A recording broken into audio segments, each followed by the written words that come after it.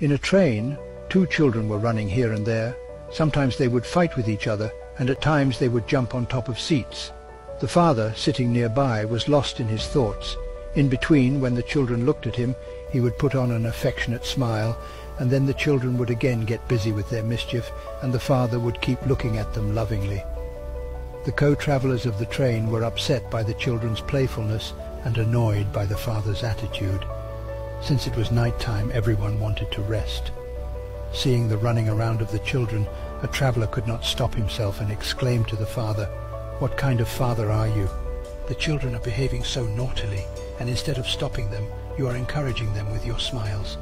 Is it not your duty to explain to them?"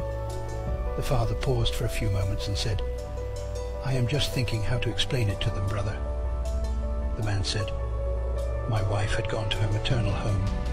She passed away yesterday due to an accident. I am taking the children there for the final rites, and now I'm confused how to explain to them that now they will never see their mother again." Hearing this, everyone was stunned.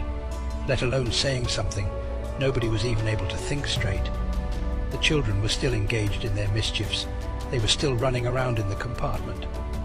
There was no change in the atmosphere, but those children were no longer looking like undisciplined kids to the co-passengers, but were looking like soft young flowers on which everyone wanted to pour their love. The father was no longer a careless person, but now he was seen as the father and the mother of two children, saddened by the separation of his life partner. The moral of the story is, don't judge a book by its cover. It is easy to make assumptions about people based on their behavior or appearance, but we should take the time to understand their circumstances before making judgments. By doing so, we can gain a deeper appreciation for others and show empathy and kindness.